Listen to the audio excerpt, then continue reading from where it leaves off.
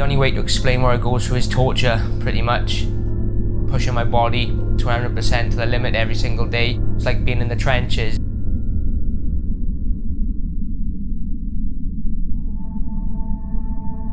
Fight camp is not a nice place.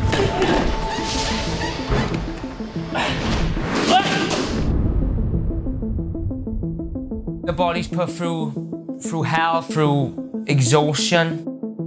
Sometimes you get in the middle of these sessions and you think there's bound to be easier things to do for a living, but that's how fight camp is. It's so physically and emotionally and mentally draining. You're surprised why people keep getting drawn back in, but to be honest, I wouldn't have it any other way, other than a war zone.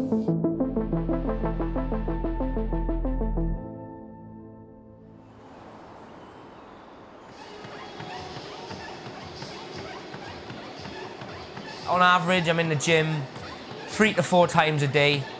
Morning is always cardio, straight out of bed and get that fasted cardio in. So I just like that feeling of getting out of bed and going. It's almost like a survival instinct. Hour and 15 out of bed, 45 on the run, I ain't bad, is it? If we're gonna get 4 sessions in, it's a little break. We're straight into some pad work, whether it be Thai boxing, boxing, or an MMA session.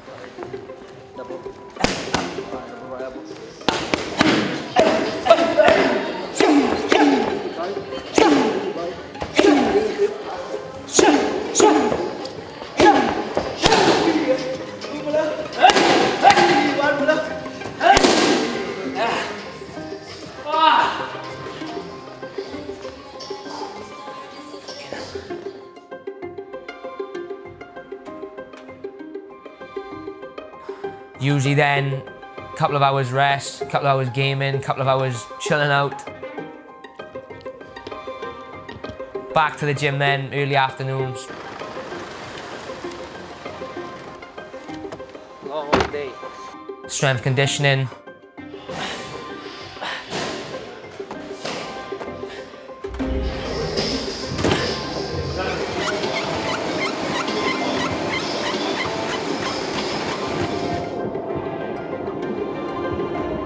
And then obviously we got a night session which would be sparring, could be Thai boxing, pad work, could be jiu-jitsu, wrestling.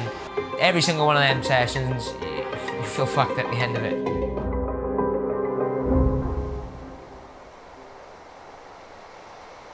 So I grew up in a small Welsh town, deep in the valleys, called Abertillery.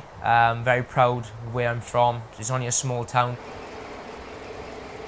The valley mentality is tough. There's drink, there's drugs about, there's plenty of unemployment. I think where I live has got one of the highest unemployment rates in Wales or even in the UK. But at the same time, you couldn't meet a more supportive community.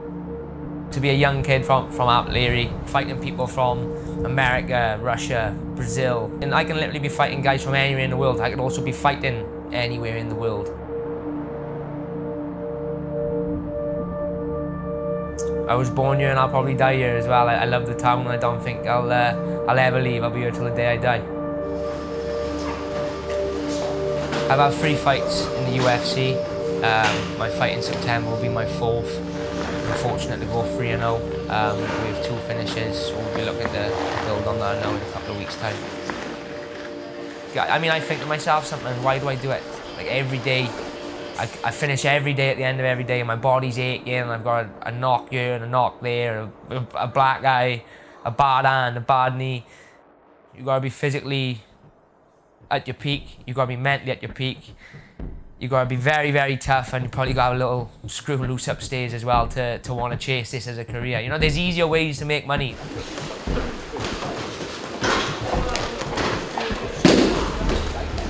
The fight is obviously the ultimate reward. To just be in there at that level for me, to be in there in a UFC octagon, strapped up in UFC gloves, with Bruce Buffer announcing my name, that's the ultimate reward. Like, if you was gonna work for anything, imagine that being the end goal. If you had to train 8 weeks and at the end of it you could go and play a game of football for Man United or Liverpool, you'd do it at the drop of the hat. So it's the ultimate reward for me to get in there, showcase the hard work and showcase the hard work of my team and my coaches as well. To show that their hard work that they're putting in and the hours they're putting in, it's not for a lost cause, it's to help me get better, and this is the end result. And I just love getting in there every time.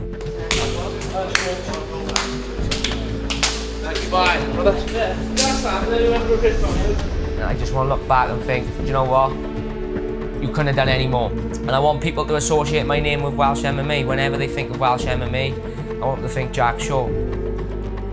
There's some things like legacy that can outshine titles and money and fame. So to me, that's what ultimately drives me to keep pushing. If I could be known as the best or one of the best Welsh MMA fighters of all time, looking back in 50 years, then that'd mean a lot to me as well.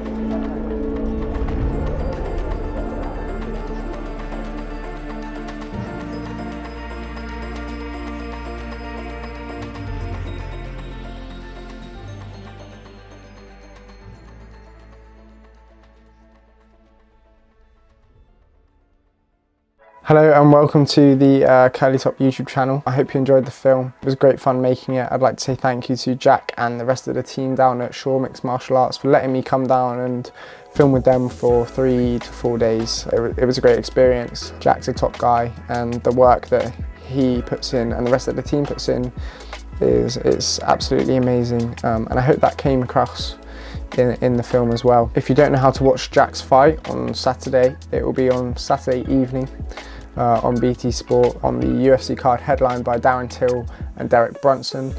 There is a whole host of other UK UFC fighters on the card, including the debut of Paddy Pimblett. So I'm super excited for that. It's going to be a great night for UK MMA. And finally, make sure you subscribe to the Curly Top YouTube channel. There's going to be a whole load of other content based around documentaries with athletes, how I make the documentaries, how I make other film related things, my work with Cage Warriors, that you'll get behind the scenes with athletes, all of that good stuff, which I'm super excited to share. We have one documentary with a newly signed UFC athlete coming very soon, and I'm planning with documentaries with athletes from all other areas of sport as well. So it won't just be mixed martial arts based, but I hope you will enjoy the content. If you do, please make sure you leave a like on this video, because we want to get as many people to see this as we can, especially with it being the first video on the channel. So yeah, please share it around and leave a like and all of that stuff. Thank you very much for watching. There'll be a video next week breaking down how I did this documentary. So yeah, thank you, and I'll see you guys in the next video.